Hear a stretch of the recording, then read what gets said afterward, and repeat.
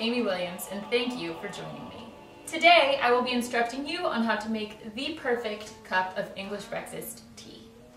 Please note that there are many different types of tea that you can enjoy. Tea is wonderful.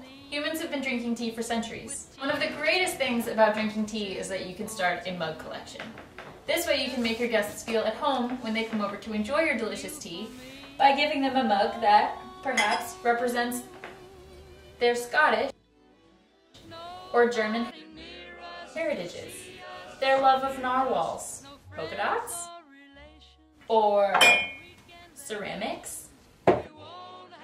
If you have a really sloppy friend and they're prone to breaking things, you could give them their tea to enjoy out of a plastic mug. Or maybe they're really into astrology and you can serve them out of their astrological sign. Putting these away, let's get back to the art of tea making. I have already assembled all of my favorite tea making supplies. I have my favorite ceramic mug, a small teaspoon, my electric kettle,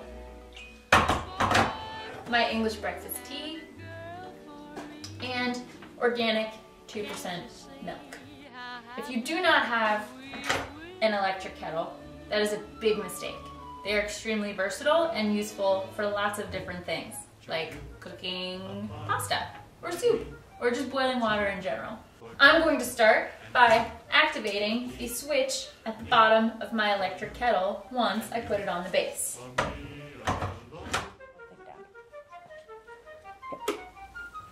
that my electric kettle is going, I am going to take my tea bag, open it,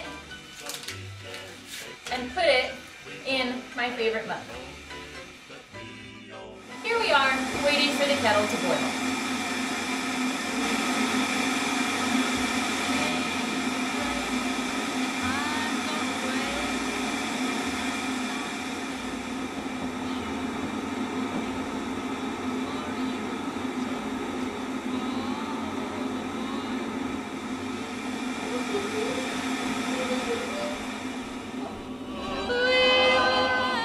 Sounds like it's almost done. You'll know that the kettle is ready when the switch flips off and the blue light goes away. It's done! Can't you see how happy? Now that the water has boiled, you will take your mug with your tea bag hanging from it, and you will pour the boiling water over the tea bag. I make sure to leave a little extra room for milk. Perfect. Some people like their tea with sugar and honey. That is not my preference. I will not be demonstrating that in this video today. Now that the tea bag is in the boiling water, let them get acquainted. You may bob your tea bag, like so. Perfect. I will take my milk, and I will add a splash to my tea. Let the milk and the tea bag become acquainted with the water. Looks like it's almost done steeping. You know it's done steeping when your tea becomes a beautiful light brown color. You then put your tea bag on your spoon and squeeze it out over your mug. Now you are ready to consume.